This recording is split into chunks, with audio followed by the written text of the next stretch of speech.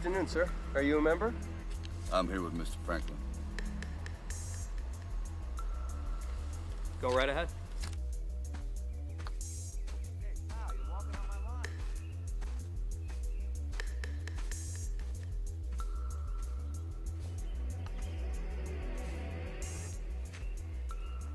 Just smile, sweetheart, and get rid of the guy, okay?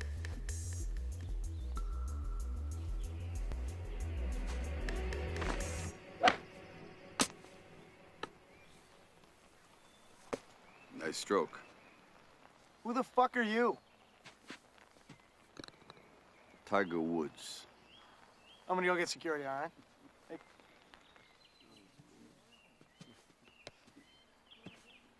Can I help you, sir? I don't know. Are you from the club? Is there a problem? My brother died the other night, and now I'm here. Listen, Mr. Carter. Mr. Carter. I'm real sorry about your brother. That sucks, but I can't help you here. So what I suggest you do is contact my outreach program over at the offices. Mind if we talk a minute? Yes. Yes, I mind. I was under the impression this was a private club. I think we should go someplace and talk. Hey, listen, scary man. I scare you? Okay, whatever this is, it isn't going over real well. So... Look, I'll tell you what. Why don't you drive me back to my car? We can talk on the way. Is that a problem? Yeah, it is a problem. No, it's a problem if you don't. Come on. It's okay. Come on.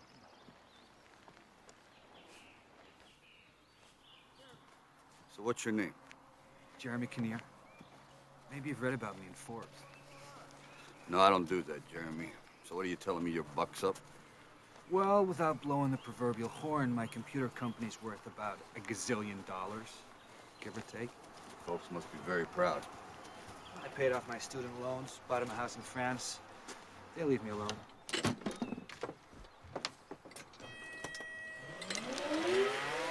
I think we got a mutual acquaintance, Jeremy. Oh, really? Yeah, Cyrus Pace.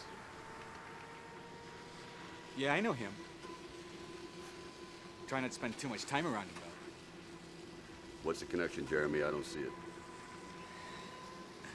You know, Mr. Carter, I really don't have to answer your questions.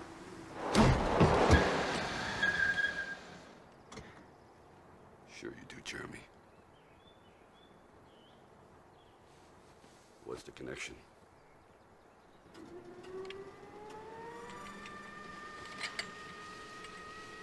Okay, Mr. Carter, fine. You know, when you spend most of your life stuck behind a computer, things like golf and girls become pretty important, you know?